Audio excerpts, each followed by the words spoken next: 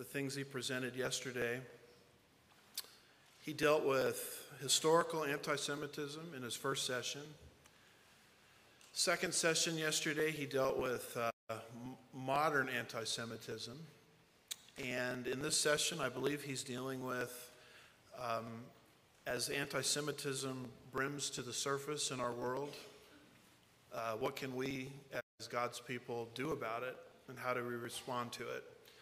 So Olivier, as you know, is an expert in this area. This is his wheelhouse, so to speak. And I hope you have a chance to visit the resource tables and take a look at his materials out there. So at this time, we will call up Olivier Melnick.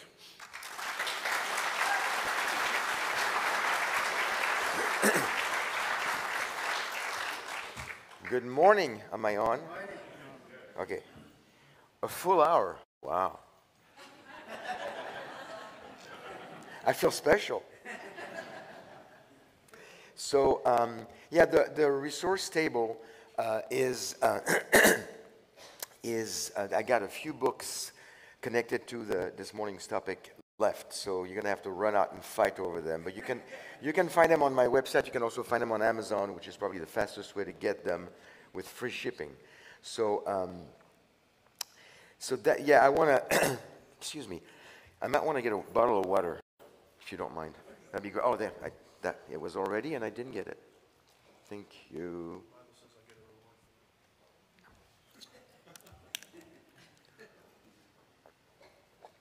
Okay. So, yeah, yesterday we looked at historical anti-Semitism, first session. Second session, we look at modern and end times anti-Semitism. And I've been doing this for over 20 years.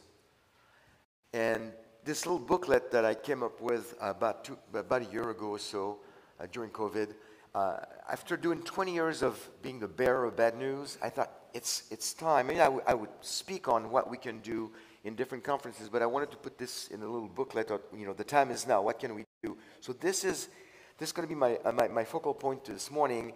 I'm going to talk about what Christians can do, because we can do something, several things actually. I touched on a few of those yesterday on second session, but we can do things. And the title of this message is "The New Righteous Among the Nations." And some of you are going like, I don't even know what he means by that. Well, we'll look at the past, the group called the Righteous Among the Nations. I'll explain to you who they are. We'll look at the future, and then we'll look at the present. Yeah, I know, it's out of sync, but there's a reason for that. So before I tell you about the past and the new righteous among the nations, before I tell you what we as Christians can do to help the Jewish community and to make a difference and to hopefully lead them to their Messiah, I want to tell you quickly two stories of what not to do. Okay? First one, the voyage of the St. Louis, a ship from Hamburg, Germany, with 937 passengers. Look at the date. Actually, I was noticing as I was going over my message this morning, 2 days to the day, 80-some years ago, 83 years ago or so. The St. Louis ship leaves Hamburg, Germany, with 937 passengers, 95% of them Jewish.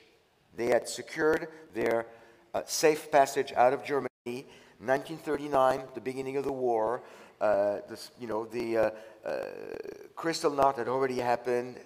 Things were not looking too good for the Jewish people. This was still not as bad as towards the end, but this was the time where you could still make a move and get out. So they got on the ship. On May 27, the St. Louis arrives in Cuba with papers to enter Cuba and wait to be going from Cuba to the USA to immigrate to the United States. In Cuba, by the time they arrived, by the way, I wrote an article on newantisemitism.com. You can read the whole thing if you go to that website. One more thing, don't take notes, remember? I will send you the PDF. Just sign up on the clipboard. Don't take any notes. You'll get all the notes. So they arrive in Cuba. 2 weeks later, they had papers that would secure them entry in Cuba. And then at the last minute when they got there, the Cuban government said, no, you can't. We don't want you anymore. So they moved up the coast, and the next day arrived at the St. Louis, arrives in the USA, and the passengers again are denied entry. Stayed on the boat. We don't want you. Then they moved further north to Canada, denied entry. So the St. Louis had no choice. It was forced to return to Europe with its passengers who were taken by Great Britain, Netherlands, Belgium, and France. About each of the 4 countries took about a quarter of the passengers. But at the end of the war, almost a third of the original passengers died in the Holocaust. That's one example of what not to do. The other example is even more surprising. Some of you might know about the Lipizzaner horses. I don't know how many of you might know about them. They're beautiful horses that you see a picture of the horse here. They can be trained to do what no other horse can do in the world. They're very, very calm, very easy to train, beautiful animals. It's a 450-year-old tradition known as the Lipizzaner Horses Spanish Riding School of Vienna. And actually, it's interesting. When I was a kid, for a Christmas, I received a huge book from my parents on the story of that school. I was fascinated with those horses. They're incredible horses. And this goes back, way back, 450 years. Well, the rare stallions were at risk of being killed by 1944 when the Russians were moving towards Western Europe, and basically they were going to end up as food rations. Those horses would be killed and used for food. Wartime. So a rescue team was led by General Patton and was sent to save them. And General Patton was a horseman. He loved horses. He loved to ride horses. And so he was sent to the area in Europe, and that's a picture of him right there on one of them. What happened is that also, at the same time, all throughout 1944, various Jewish organizations begged the USA to bomb the death camps, or at least the railroads leading to them. Nothing happened. There's a connection here. The U.S. War Department responded that this would constitute, and I quote, a diversion of considerable air support essential to the success of our forces now engaged in decisive operations elsewhere. Basically, we cannot bomb Auschwitz or the railroads leading to Auschwitz because we cannot afford to use our resources for that. It's not going to work. At the same time, German factories were bombed within less than 5 miles of Auschwitz. Less than 5 miles. Yet the camp was left untouched. The Allies did not want tens of thousands of Jewish refugees, but a few dozen horses were worth the effort. They were saved. The horses were saved. The Jews died in the camps. Another example of what not to do. Okay? Now, this was the bad news. Let's look at what we can do. I want to talk again about the past, Yad Vashem, the future, the time of Jacob's trouble, and the present, not being a bystander. Now remember, those 2 stories that I just told you are setting the stage for what we should not be doing and what we should not be ignoring, but there's something we can do. So, let me explain the Yad Vashem. First of all, this made me laugh this morning when I look at this because I speak in a lot of places and I always like to tell people this is where I stand.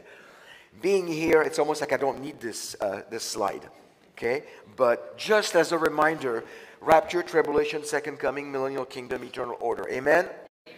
All right, let's keep moving. This is the fastest way I've ever done it on this one. Okay. Excuse me. The time of Jacob's trouble, a couple of scriptures to remind us. Joel 2:1, and 2, blow a trumpet in Zion and sound an alarm on my holy mountain. Let all the inhabitants of the land tremble, for the day of the Lord is coming. Surely it is near, a day of darkness and gloom, a day of clouds and thick darkness, as the dawn is spread over the mountains. So there is a great and mighty people. There has never been anything like it, nor will there be again after it through the years of many generations. Jacob's trouble, the time of Jacob's trouble is another way of describing the 7-year great tribulation. Jeremiah 37, Alice, that day is great, there is none like it, and it is the time of Jacob's distress, but he will be saved from it. Daniel 12:1, now at that time Michael, the great prince, who stands guard over the sons of your people, will arise, and there will be a time of distress which has never occurred since there was a nation until that time, and at that time your people, everyone who is found written in the book, will be rescued. 3 possible outcomes for Jewish people who are going to be left behind. Death without Messiah, which is eternity in the lake of fire. Death as a tribulation martyr. I keep forgetting to take the S out of that. Martyrs, that's a typo. I do my best proofing after I hit send. Can you relate to that? Yeah. And survival through the tribulation, direct entrance into the millennial kingdom. And I will be developing that last part and looking at that passage in Matthew 25, 31 through 40. Now, I had a sister yesterday here come to me and say, I really want to make a difference in Jewish ministry, but I'm not sure I am making a difference. I want to do something. I want to reach out to the Jewish people, but they're so hard. You're right. You've heard the 2,000 years of anti-Semitism and of this the craziness against the Jews, and it's no surprise that my people don't want to have anything to do with Jesus after what we've heard. So it's, my people are gospel resistant. But I would like to propose something. Now, I'm not setting dates here. If I set a date for anything, I'm going to be escorted out and never invited again. So I can't do that. I wouldn't do it anyway. But we are, you've heard Jeff, you've heard Pastor Andy, and we are really in the final moments of the end times. We know things are just like, the events and the growth of everything that's happening, it's exponential with greater intensity. So I would like to offer to you that as you speak to Jewish people today, and they're rejecting the message of the gospel, don't stop. Why? Because there's a possibility that you're speaking and planting a seed in the heart and the mind of one of the 144,000. So you are preparing those who are going to be left behind, but will become the 144,000 Jewish men who are going to be sealed by God and going to be spreading the gospel during the tribulation, and they'll make a big difference. So you could be equipping them and you don't even know it. So don't lose hope. Continue to share the gospel with your Jewish friends. So just saying that. So now, let's look at the past. Defining the righteous among the nations. Now, there's the righteous among the nations, and there's this other group that I call the new righteous among the nations. The righteous among the nations, Ger Toshav means resident alien, and Hasid Umot Ha'olam, pious people of the world. Those are the words used by Israel to describe the righteous among the nations. And the Talmud, now, before you come back to me and say, Olivier, the Talmud is not inspired like our Bible, but the Talmud has a lot of wisdom. You can learn about Jewish history, Jewish religious thought. There's a lot of wisdom in the Talmud. It's just we don't want to put it on equal footing with the Bible. So in the Talmud, it says, whoever destroys a soul from Israel, the Scripture considers it as if he destroyed an entire world. And whoever saves a life from Israel, the Scripture considers it as if he saved the entire world. I believe this is the inscription, or the second part of the inscription is what was written on the ring that was given to Oskar Schindler at the end of his, when he saved the Jewish people.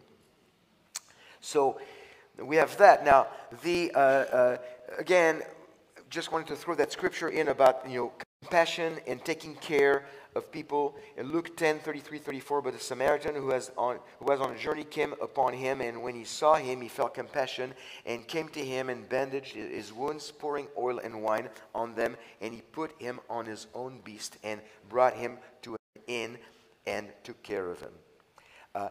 I look at this passage, and I have another message I do when I show the story of my family, and I call it, are there still good Samaritans today?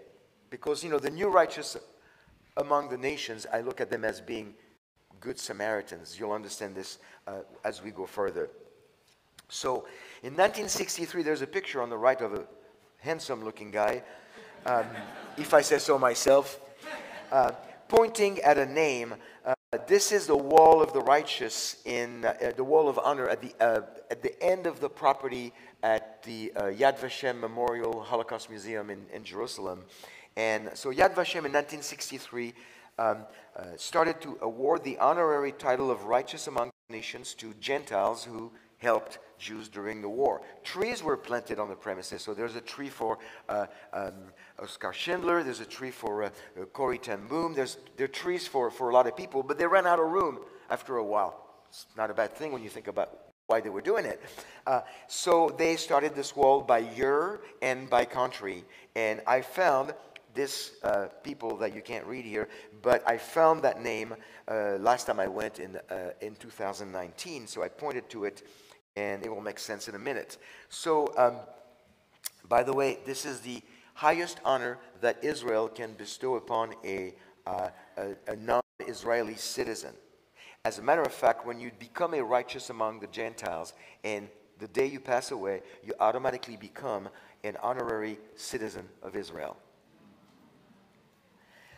So, the criteria for being righteous among the nations: you have to be a Gentile. You had to be actively involved in helping Jews avoid deportation. You had to risk your own life and your own freedom or life to do that. And you couldn't seek financial gain or conversion.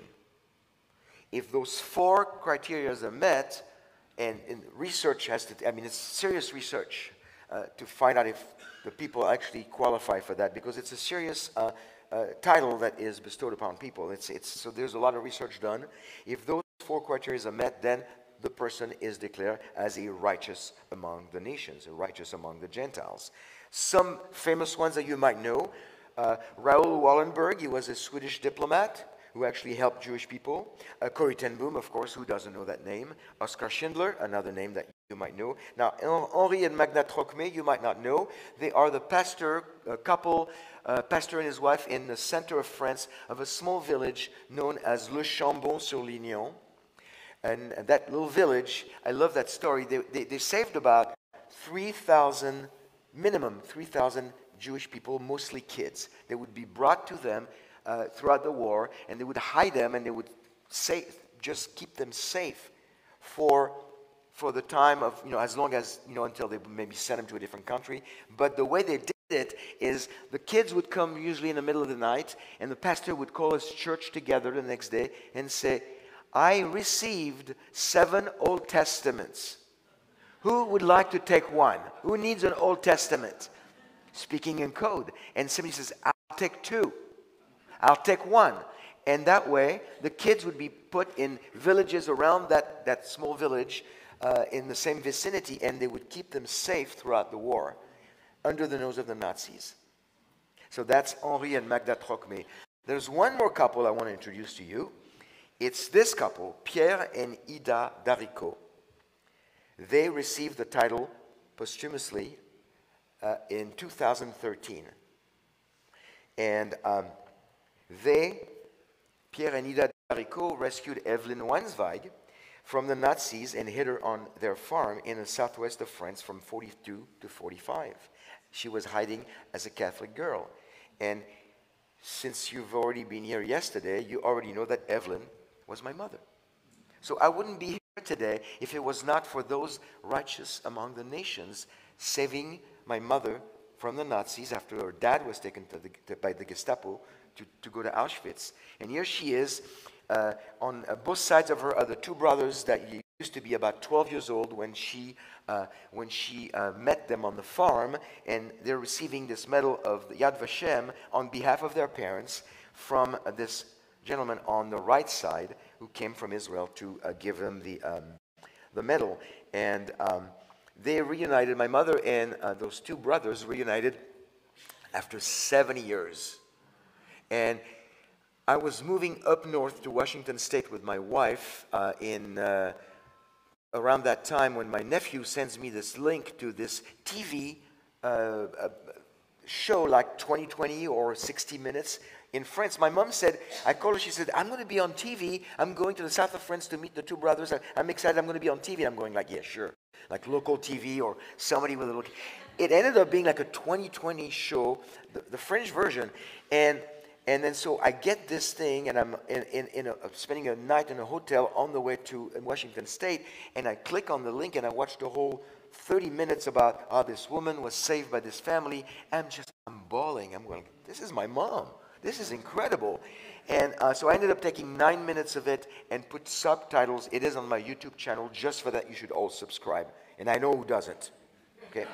But anyway, it's a great, great story. At the beginning, my mother comes off the train, and the two brothers are waiting for her, and they see her, and they recognize her, and then she comes to them, and my mother was about that tall. She was not that she's not big, and she comes to them, and she goes, the family name is Daricot, and she goes, Monsieur Daricot? And he goes, yes, and she looks at them with those big eyes, and she goes, I'm alive because of you. How can you not cry?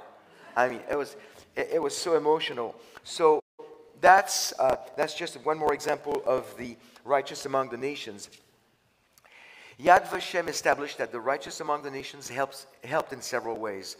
Provided shelter and food, made or provided false papers, moved Jewish people away from dangerous Nazi-controlled areas, and saved Jewish children who had lost their parents in the camps. And other things, but those were the big areas where they really made a difference. As of January 1, 2021, Yad Vashem had recognized almost 28,000 righteous among the nations around the world, accounting for about 10,000 rescuing stories. Over 22,000 of these individuals come from 5 countries, which, when I found out in my research, I was quite surprised, to be honest with you, that the largest number of rescues came out of Poland. Because also, the largest number of Jews came out of Poland, but not the same way. They came out on the trains and they died. I mean, 95% of the Jews of Poland died in the Holocaust. 95%. So, Poland, Netherlands, France, Ukraine, and Belgium. That's 22,000 of the righteous among the nations. And they still find them, because when I preached that message about 6 months ago, I used to tell people there's only 2 from the USA. It's better than nothing, right? I checked this morning, friends, we're up to 5. They're still working at finding the people that helped the Jews during the war. It's a big job, and I think it's very important.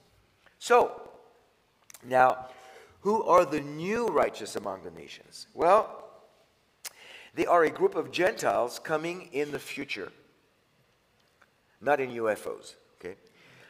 They will be identified by Yeshua upon his second coming after the tribulation, at the end of the tribulation. They are spoken of in the Olivet Discourse in Matthew 25, 31 through 46, and we'll look at that in detail in a minute. They're never called righteous among the nations in the Bible. They are called righteous by Messiah himself. We'll see that, but not righteous among the nations. So let's look at the future, the role of the new righteous among the nations. If you have your Bible, you can open it to Matthew 25, starting with verse 31. So there is a judgment at the beginning. We see when at the time that we read this, when the Son of Man, that's Yeshua, comes in his glory and all the angels with him, he will sit on his glorious throne. So that's Yeshua, second coming at the end of the 7-year tribulation. And there is, immediately after he comes, the first thing he does, and he separates 2 groups of people that are called in that passage the goats and the sheep. So there's a separation in verse 32 and 33. All the nations will be gathered before him, and he will separate them from one another as the shepherd separates the sheep from the goats. And he will put the sheep on his right and the goats on the left. 2 different groups. There's a reward. Verse 34. The reward is no small potato, okay? Then the king will say to those on his right, "Come, you who are blessed of my Father, inherit the kingdom prepared for you from the foundation of the world." So those who are the sheep on his right, get immediate entrance into the Messianic kingdom. Wow, what have they done to deserve such a thing? Well, keep reading. The reason, compassion. Verse 35 and 36. For I was hungry, and you gave me something to eat, and I was thirsty, and you gave me something to drink. I was a stranger, and you invited me in. Naked, and you clothed me. I was sick, and you visited me. I was in prison, and you came to me. Then there's a reaction from the righteous. They're surprised. They say, well, wait a minute. I mean, as Yeshua is telling them all this, the righteous will answer them, Lord, when did we see you hungry and feed you, or thirsty and give you something to drink? And when did we see you a stranger and invite you in, or naked and clothe you? When did we see you sick or in prison or come to you? They're puzzled. They go like, I don't know. What are you talking about? The response is an amazing response. The king will answer and say to them, truly I say to you, to the extent that you did it to one of these brothers of mine, even the least of them, you did it to me. Wow. They helped Jewish people during the tribulation at the expense of their own lives, danger, risk, expensive, whatever they did. That's going to come in the future. We don't know exactly how they're going to happen, but that's going to happen in the future. And the result is, Yeshua looks at them because you did it to them. It's like you did it to me. Wow. Well, what happens to the other group? I'm glad you asked. Different reward. That one is not direct entrance in the kingdom. It's direct entrance into the lake of fire. Then he will also say to those on his left, depart from me, accursed ones, into the eternal fire, which has been prepared for the devil and his angels. For I was hungry, and you gave me nothing to eat. I was thirsty, and you gave me nothing to drink. I was a stranger, and you did not invite me in. Naked, and you did not clothe me. Sick and in prison, you did not visit me. Then they themselves also will answer, Lord, when did we see you hungry, thirsty, a stranger, naked, sick, in prison, and did not take care of you? Then he will answer them, truly I say to you, to the extent that you did not do it to one of the least of these, you did not do it to me. These will go away into eternal punishment, but the righteous into eternal life, the sheep and the goats. And you notice it says eternal punishment, not destruction, not end of life, eternal punishment. The lake of fire is a real place. It is not the end of life, the end of existence. We don't cease to exist. We have eternal life the moment we're created. The moment we're created, we just choose our destination. Choose wisely. So there's two choices here. So let's keep going. I want to make something clear. This is not salvation by works. Some people say, well, wait a minute, they did it and they get saved because, Yeshua is rewarding them because of what they did, so it's salvation by works. And no, it's not. It's kingdom entry not because of performance, but it's performance as a result of salvation. These Gentiles somehow became believers during the tribulation. Maybe through the work of the 144,000, but that's not the only people who will share the gospel during the tribulation. But somehow these Gentiles became believers, and they understood the place of Israel, the place of the Jewish people, and how the Jewish people were being persecuted, and they wanted to really make a difference above and beyond what they could do to help Jewish people during that time. So this is performance as a result, being grateful for what God did in their life and saved them. And let me put it this way. This is not going to be a shocker to you, but the tribulation, at least the second half, this is no picnic, okay? This is going to be a lot of death, a lot. As a matter of fact, 2/3 of the Jewish people will die during the tribulation. If you don't believe me, check Zechariah 13:8 and 9.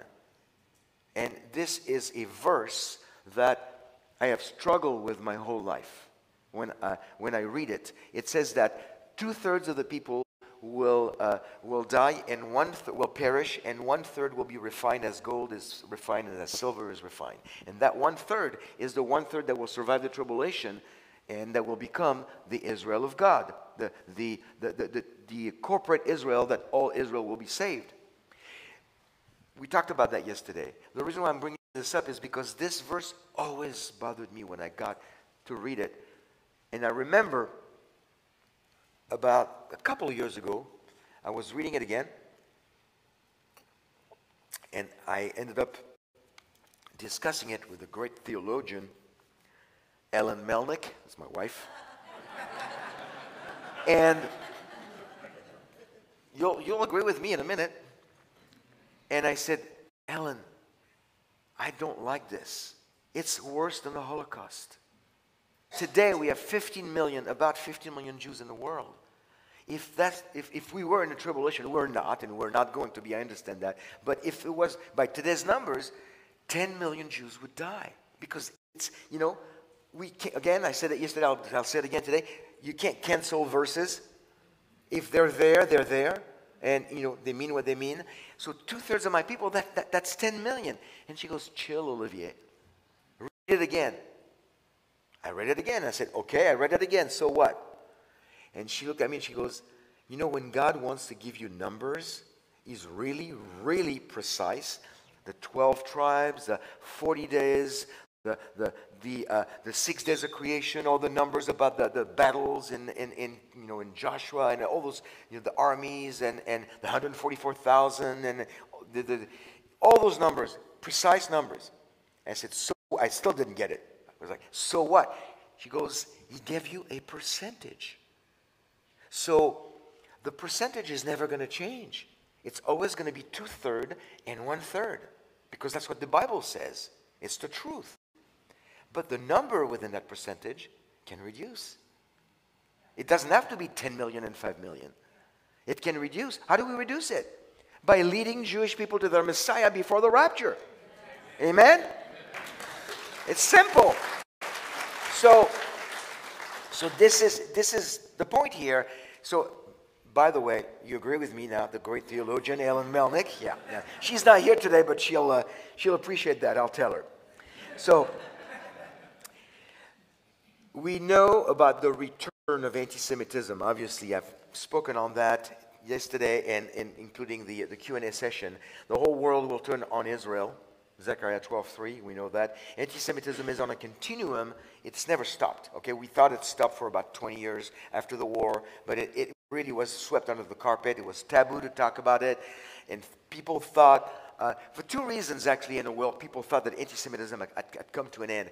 When they caught Adolf Eichmann in South America, they thought, oh, this is a good thing. And the other thing that people thought anti-Semitism was over with is in 1965, there was this thing called, I don't know how to say it in Latin, Nostra Aetate, or it's something that came out of the Catholic Church when this statement was made by the Pope that it's time to admit that the Jews are no longer responsible for killing Christ. 1965.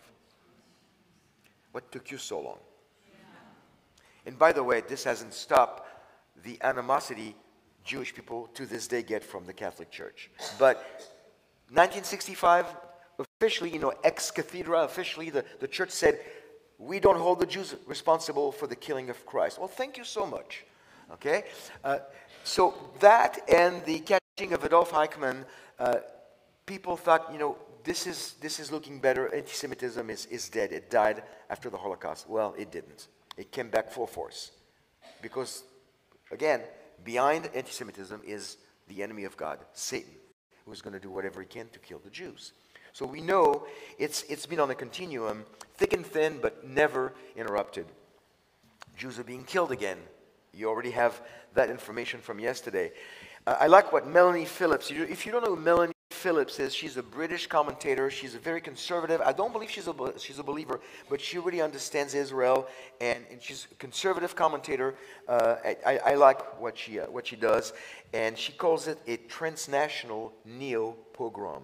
Pogrom is the word for the riots that came out of Eastern Europe during the mid-1800 to the 1900, where my great-grandmother came out of the pogroms. Fiddler on the Roof story, that's the pogroms. So she calls this new anti-Semitism a transnational, universal, new pogrom. Satan is obsessed with eliminating the Jews. I've said that many times. And he knows that one day Israel will say Baruch haba Hashem Adonai, and that will put a stop to his agenda. So, the time is now. Friends, let me introduce you to the new righteous among the nations. You're here. This is you. What do I mean by that? What will take place, okay, you're going like, wait a minute, is he saying we're going to be going through the tribulations? I don't like this message. No. I'm saying that the model of what's going to happen in the tribulation, there's no reason why we couldn't do it today. You are saved by the grace of God. You love the Jewish people. You love Israel. It's obvious. So, I'm telling you, my people haven't seen the worst yet. It's going to get worse for the Jewish people. Not too long ago, I was in Colleyville reporting on that hostage situation for the ministry. I mean, it was an hour away from where I live, in Texas. I was shocked. It's going to keep happening. So, my people need the new righteous among the Gentiles. The time is now. Evangelicals love and pray for Israel and their Jewish friends. And that's, pray for the peace of Jerusalem. May they prosper, love you. That's wonderful. But I've been saying this for a few years now. Praying for the Jewish people and praying for Israel is great. Don't stop. But that is just a foundation. We've got to start building the house now. Because the time is now, and it's not going to get easier. Why not start helping Jewish people today? And let me give you some examples. Jewish people need to hear that we have their back, that you have their back. But you look at me, you go like, how do I do that? You have a lot of good questions. It's time to put our faith into action. And by the way, if you are part of the new righteous among the nations, and I believe you are, then you're basically just doing Genesis 12:3 in action. You will bless those. I will bless those who bless you. I'll curse him who curses you. Genesis 12:3 in action is exactly that. Because how can you possibly? What's the best way to bless the Jewish people? I mean, helping them. Whatever is going to be needed between now and the rapture. And there's many things we can do. But if we don't do all this because of the gospel, then we're doing it wrong. There are plenty of organizations, and I've got some names, I'll tell you in private if you're interested, who take Christian money to do humanitarian work. They help the Jews, and that's great. But it's just humanitarian work. Humanitarian work is helping, sending them to Israel, giving food, giving medication, helping them with lodging, but never saying one word about the gospel. And friends, when you hug a Jew saying, I love you and I want to help you, and you never said anything about Jesus, it's like hugging them all the way into the lake of fire. So don't tell me you love the Jews if you don't share the gospel. You have to share the gospel. We have to, whatever we do to help our Jewish friends, it is because we want to build a relationship. We want to do it because we love them, and we want to do it because we want to have a chance to share the gospel, the gift that never stops giving. We will not be bystanders. Visit a synagogue, a Jewish community center, a Jewish organization, and let them know that you are not a bystander. Call Jewish officials and let them know you're not a bystander. Email Jewish officials. You can call, you can email, you can get a hold of them on the social network. They need to know that as a Christian, you've got their back. Reassure your Jewish friends that they can count on you. When you hear something in the community, when you hear like Colleyville or a Jewish community center, there was a graffiti, or they went to a synagogue and they firebombed the synagogue and a Torah scroll was burned, or defaced the walls of the synagogue, or painted swastikas on Jewish tombstone. I mean, this is, believe me, you probably don't get a lot of this on the news. I get stuff like this every single day. It used to be weekly. It's daily now. I just have to sift through all of it and decide which one am I going to make a comment or say something about or do something. It is so much.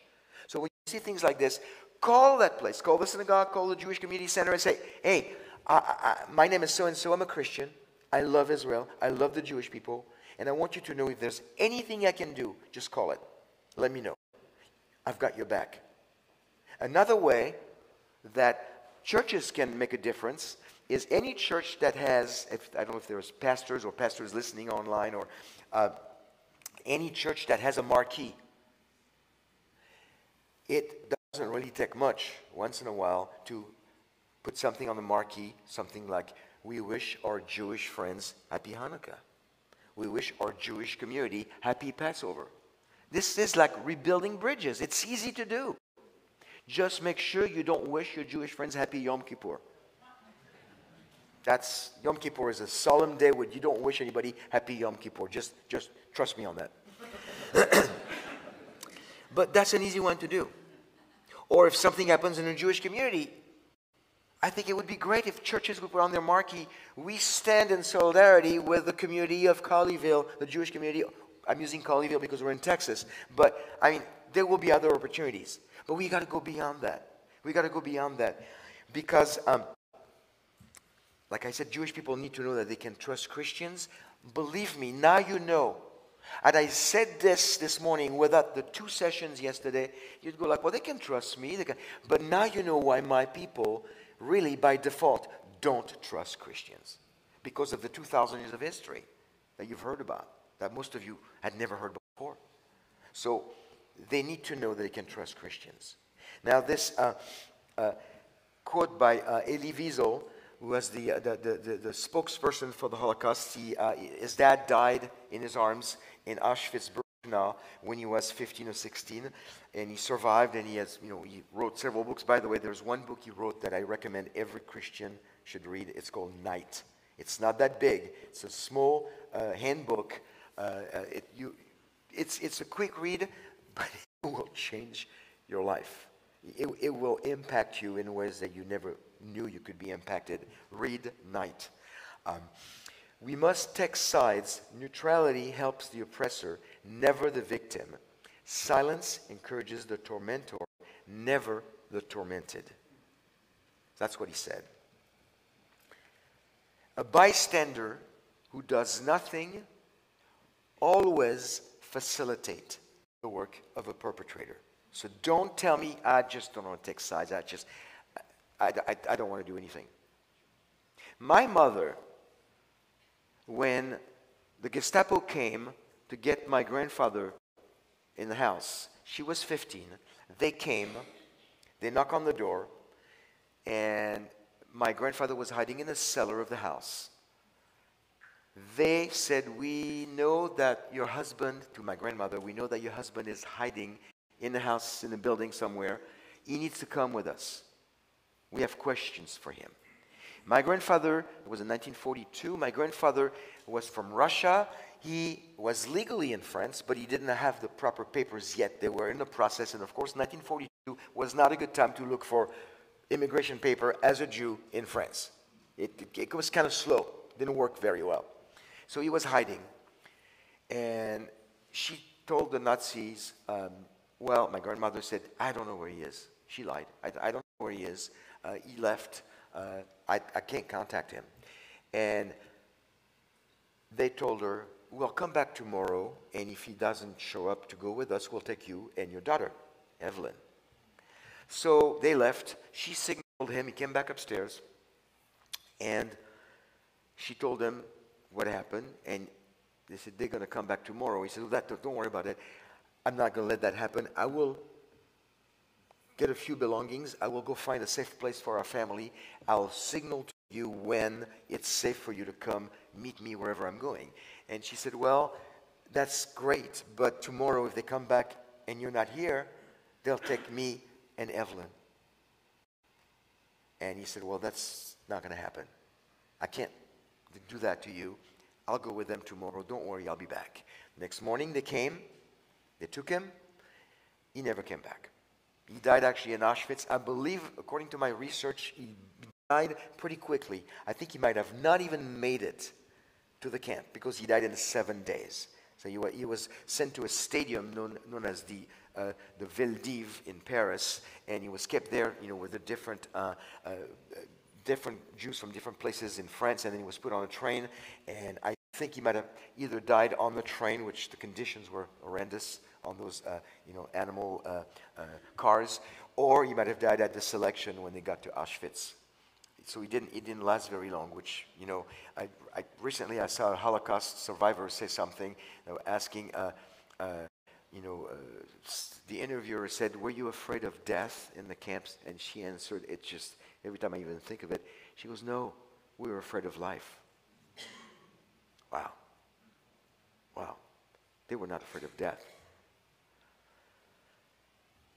In the building where my grandfather was hiding, where I lived my whole life, it's like a U-shape, 3 buildings and a courtyard. Across the courtyard for where my grandfather and my family lived was a family. The daughter of that family was a very good friend with my teenage mother at the time, and then to this day, I'm very good friend with their son, the son of, the next generation. We were about the same age, and we stay in touch. And they live there in that same house. That family would end up as a righteous among the Gentiles because they would have done anything to help the Wenzweig family, my grandparents, because they loved the Jewish people. They were just across the courtyard. The rest of the building, upstairs from my parents, was a man that I actually met when I was a little tyke, who had me sit on his lap.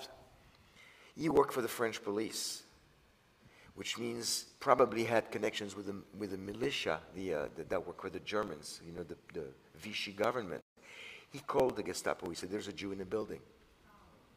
The reason why he called the Gestapo is because he thought he was secretly in love with my grandmother.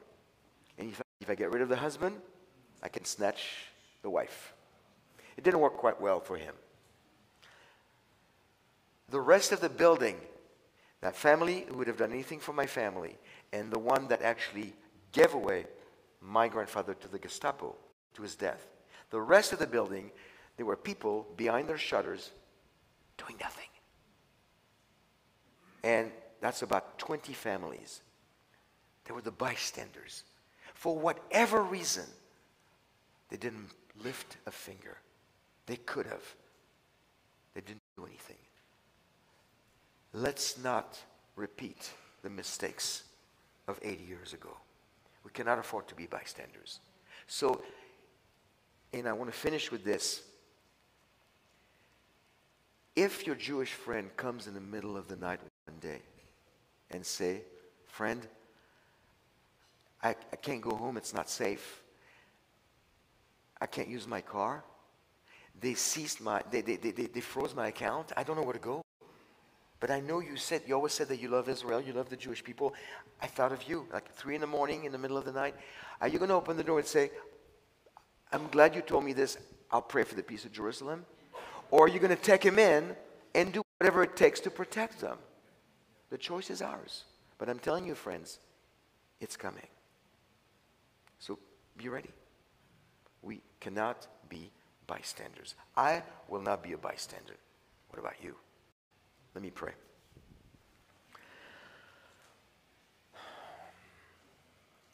Heavenly Father, for some reason, 22 years ago, you put me on this journey to fight anti-Semitism. Lord, if I had known where I would be today, I'm not sure I would have wanted to do this. It is hard. It's really hard. Because of your word, I know what's coming. But because of your word, I also know that there is hope. I know that we can make a difference. And that warms my heart. So Lord, give us the courage Give us the boldness and give us the opportunities. I'm sure there will be plenty of opportunities. Lord, give us the courage to speak up and to defend our Jewish friends for such a time as this. Lord, we know the time is now. Help us not be bystanders. In Yeshua's name, amen. Thank you.